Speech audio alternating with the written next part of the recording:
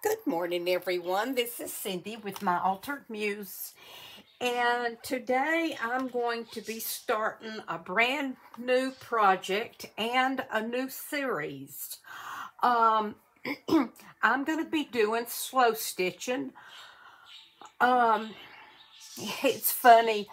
When I was younger, it was just called cross stitch, or it was called more like embroidery. Now, I guess with everybody doing everything on machines and everything, they've come up with the new phrase slow stitching. So I guess I should say I've been slow stitching since I was about 8 years old with my grandmother. Excuse me. So, here's what I want to tell you. Um, I ordered this kit. This is a slow stitch kit that I decided to order. I thought it would be fun to do with you guys. The name of the Etsy shop that I got it from is Farm Style Studios. And she has beautiful, beautiful kits. Just beautiful. I got this yesterday, and I'll go over what I got in the kit. I've already kind of started on it a little bit last night. I got this lovely large piece of pink fabric, and then this wonderful quilt scrap. It's not really a scrap. It's, let me see. I'll tell you how large it is. It is, well, I cut a little bit of it off, so I would say it was about 5 inches, about 5.5 by 5.5, okay? And I have already decided how I'm gonna do this piece. I'm gonna stitch this to the pink piece of fabric, which is 8 by 8. So I'm not exactly sure how I'm gonna present this in the final stage. I may make a book cover, but I'm thinking more like I'm gonna make a lace, have it as a lace keeper or something. I'm not sure. We'll figure that out later. But anyway, this is what I'm working on now. Let me move that aside and bring this over. This is the next piece, and this is the piece of lace that you get. And then you get this beautiful, beautiful quilt piece here. And then I've kind of already got it placed how I want to do it, kind of like this. Okay, let me move this aside. Now, you get so many lovely pieces to work with. And they range in size.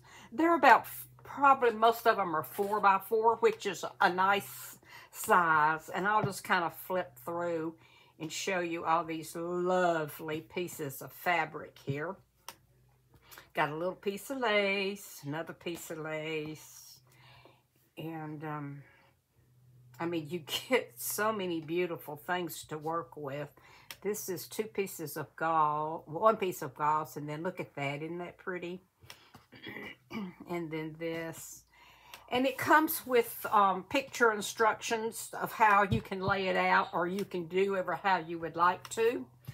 And then it's tied up with this pretty, pretty piece of fabric ribbon that you can use. Might use that for the closure. And then I haven't even opened this yet. This is a lovely little bag full of, this is bias tape. And some roses in that beautiful satin. And another lovely little piece. Let me just dump them out here. Buttons. Another piece of fabric strip. And this piece of fabric strip. So you have pieces to put it all together. And I just think it's going to be so much fun. And I would love for you to join me. If you don't want to buy the kit, you could, you know, grab your own scraps and, kind of work along with me. I'll kind of tell you what I'm using and the size, and you can join me. Oh, and then you get a nice skein of pink thread to stitch with. Okay, so let me move all this out of the way. I just love this, and I have already pinned that up there. I'm going to do that, and then this down here. So, yeah, so I thought I'm just basically doing a simple, I'm just basically doing a simple stitch here. I'm not doing anything fancy, just, I was going to do the blanket stitch, but I just kind of decided to go ahead and do this, this simple tacking down stitch, straight stitch. And it's so relaxing. I just love it. Back in the day when I was doing this, many years ago, you could buy the kits that you were going to work on. Usually they were dresser scarves or pillowcases or something like that. And they were already stamped. That was the way they came. But the problem with that was that no matter how careful you were, when you got through, you could still see it was like a bright blue pattern underneath. And you could still see the pattern. And that was the way you stitched for many years. And then, lo and behold, let me get a sip of coffee. Lo and behold, counted cross stitch hit the country with a bam. And it was the big craze. And then everybody was doing counted cross stitch. I have done some beautiful pieces of counted cross stitch through the years. And I actually have counted cross stitch Christmas in my Etsy shop. I think everything's gone now. I need to get busy on that too and get some more in my shop. But that was the craze for, oh my gosh, I don't know how many years. Maybe like 10, 20, I don't know, a long time. And it was so popular that there were counted cross stitch shops on every corner in every town. And they just had wonderful things. You could buy all your counted cross stitch fabric. And they had patterns, they had kits. It was just the big raise. And then it kind of went away. I think some people still do it. Like I say, I do some Christmas things. And then slow stitching hit. And now everybody, well, before, let me back up. Before slow stitching hit, everybody started doing machine stitching.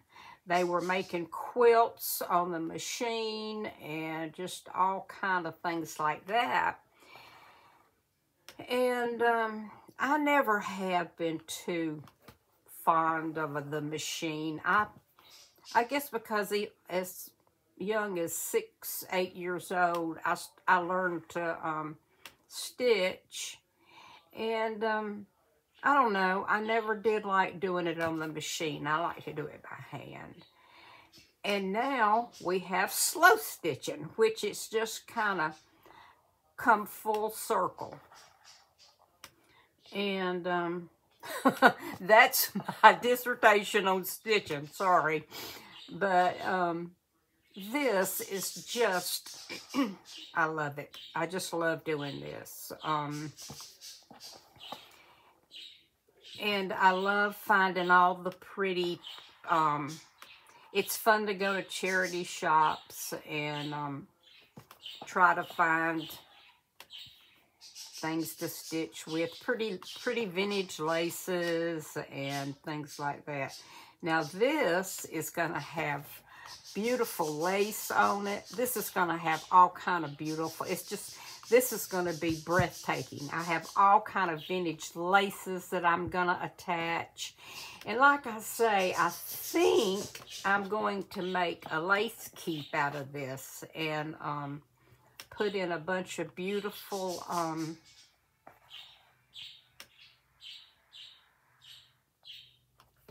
beautiful vintage laces and snippets and that kind of thing.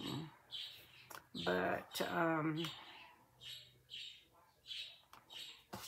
this is something that you can sit and do while you're watching TV. You can stick it in your pocketbook and, you know, while you're waiting, I don't know, at the doctor's office or wherever, waiting on your kids to get out of gym practice, you can do this. So, yeah. Now, when I come back for the next video, I will have finished this and we will go on to another step in this process. Like I say, run on over to that shop and check her out. She's got such pretty things and she's very nice. And we're leaving to go on vacation on Sunday. And we'll be gone a week. And then the first couple of days when I get back, I'm sure I'll have a lot to do. So we won't be working on this again together for a little over a week, probably a couple of weeks. So that will give you time, if you would like to purchase the kit, for it to get to you. Or you can dig through your own stash and gather your supplies and be ready to go. I would say if you were going to gather your own supplies, you know, just get a bunch of fabric scraps. You know, they don't have to be 2 by 2. I mean 4 by 4. You can make them larger, smaller, whatever. And little lace snippets, doilies. You know, most of us have like a little vintage stash of stitchery things that we have. So, you know, you could put your little kit together and be ready to go with me. And I hope you enjoy it. I know I will. And I was kind of thinking I wanted to do something a little different. I'm still working on all my journals, and we will still be doing journaling and everything.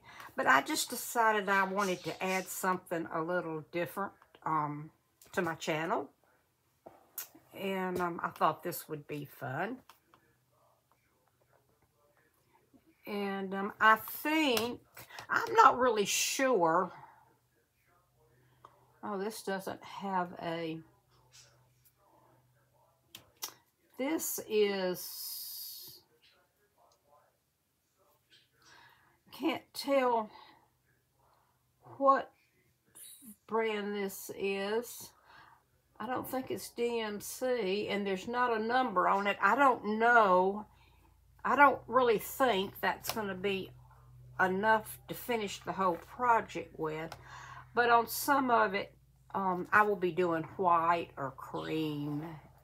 And so I think we'll be fine. I ordered a piece of cream wool blend felt yesterday. I got it on Amazon, and it'll be here today, and I might use that as my, you know, background for stitching some of this and getting everything ready. I like to use felt. It makes a nice sturdy background for you to stitch on, and it's easy to make into projects. And I decided it was under $20 for, I don't know, it seems like there were a couple of yards maybe. And I'll have it for a while, and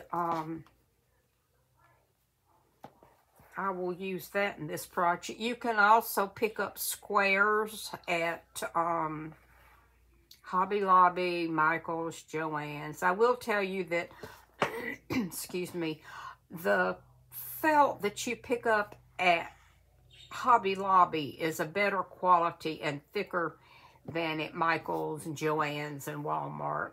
But I decided, since I was going to be doing this, and I've got several projects prepared, I just went ahead and purchased a nice piece of felt that is a wool blend, and I think it will work really well. Okay, you can see how fast this goes. Just sitting here talking to you, I've done this side, and it's just a pretty, let me pull my needle, it's just a pretty old-fashioned type of stitching. And I just love it. So, yeah, see, I've already got that done. And we'll keep working. And I'm going to be adding all kind of beautiful elements, and I'm an embellishment kind of girl. I love to add pretty ribbons, flowers, and I love vintage snippets of lace and everything. So anyway, this is going to be our newest project to work on. And we're going to add this into the mix with everything else that we're doing. So, excuse me. So I hope you'll join me. Subscribe to my channel, and we'll have fun together. And until next time, thank you, and get your supplies ready, and we'll keep stitching. Bye-bye.